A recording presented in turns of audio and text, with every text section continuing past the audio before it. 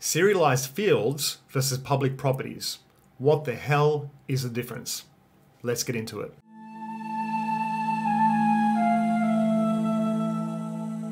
Hey, what's up everyone? John Stacecolor here. Welcome back to another game dev tutorial. So in this video, I want to talk about serialized fields versus public properties. Now this is a topic that seems to confuse and snag some newcomers to Unity. So I just wanted to iron out the differences here and create a thorough explanation using a practical example for you guys to follow. I'll start by saying this. Serialized fields purely expose a property in the inspector, where a public property will expose that property not only through the inspector, but to all other classes.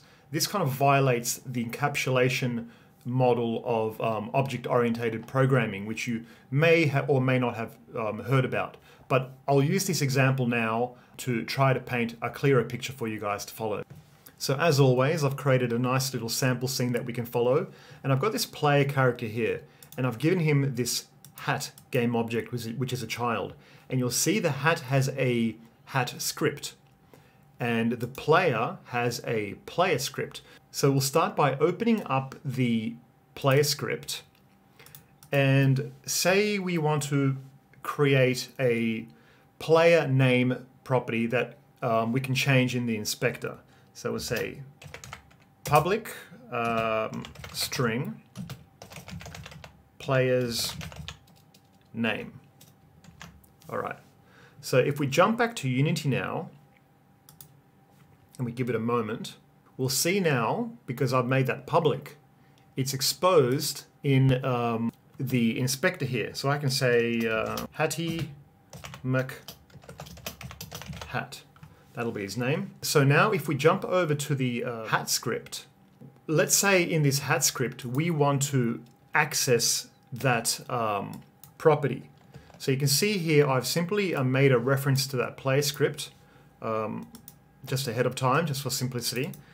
So if I go into this player script reference and I hit dot, you'll see the autocomplete will show me the player's name property. Well, why should this hat know the player's name? And this is the kind of encapsulation, loose coupling paradigm I want to quickly just touch on here. I'll go into another video in the future where I'll really get into it, but it's more of a, it can be an advanced topic depending on how far you take it. But the idea is, in programming and in C# and all programming for that matter somewhat, you don't want everything to know about everything else. You want there to be some divisions and encapsulation.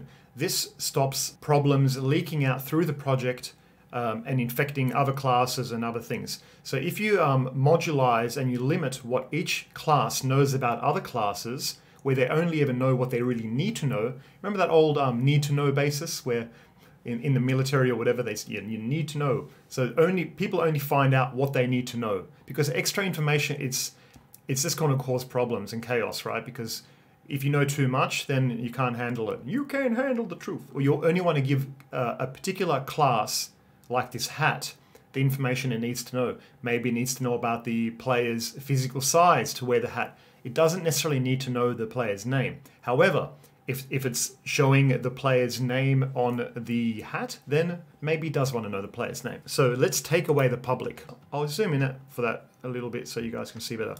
Writing it like this is basically the same as writing it like this, private. And it's kind of good practice to write private, I suppose.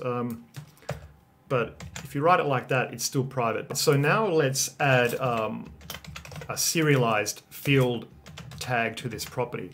This is kind of like some languages call it meta tags. I'm not exactly sure what they're called in C# and Unity, but anyway, so if we write this, this should now keep the field private, but it should give us access through the inspector either way.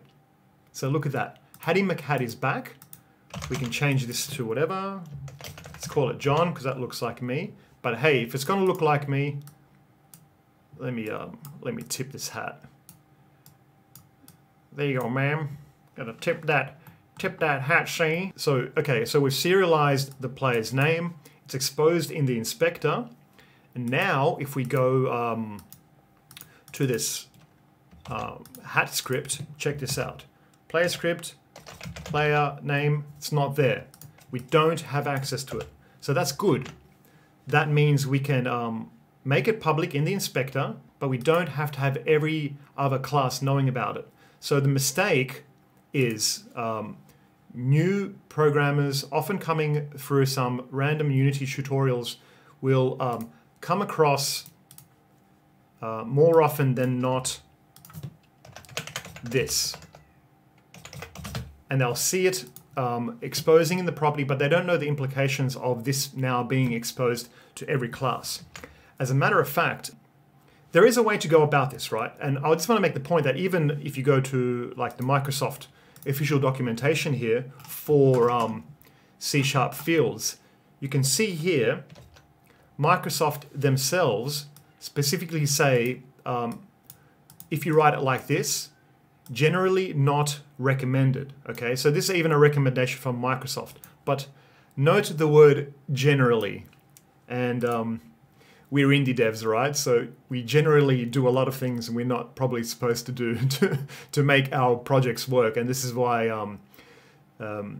yeah, I mean, look, the reality is, as indie devs, we're a slightly different kind of programmer than, say, web development and systems architectures, because we need to try to complete a product within a reasonable, feasible time period. Quite often we're working in solitude on our own, so we make little exceptions, and as they write here, generally not recommended. But you know, you can do it like that. But there is a way that is a bit more acceptable, and that is to write it, how is it, like this. Now this is what is known as an auto property in C#. And what this means is at runtime, Unity will, or the compiler will create a proper getter and setter structure for this. Don't worry too much about what I just said there. Just know that if you do want to use a public string, this is a lot more acceptable. Although it is a bit more complicated to write, and a lot of indies will still opt to write it like this. So that's the state of affairs, guys, and hopefully I've given you a bit of insight into the differences here and why one might use one over the other. I hope you found this video useful. If you have, give it a big thumbs up down below, and a big shout out to my monthly Patreon supporters up here. Thanks so much for supporting me and this channel. It really, really helps. If any of you want to have your name up here and support this channel, and also get access to all the different project files for all the different previous videos, as well as a bunch of different extra mini scripts and useful things you can have in your own games, then I'll put the link to the Patreon down below. Oh, and make sure you swing by the Discord. We have a nice community growing there, about 300 developers at the moment, and I'm there, so you can chat with me, and we could talk about game dev, and we can exchange advice and things like that. Alright guys, all the best, see you in the next video, and as always, all the best on your game dev adventures.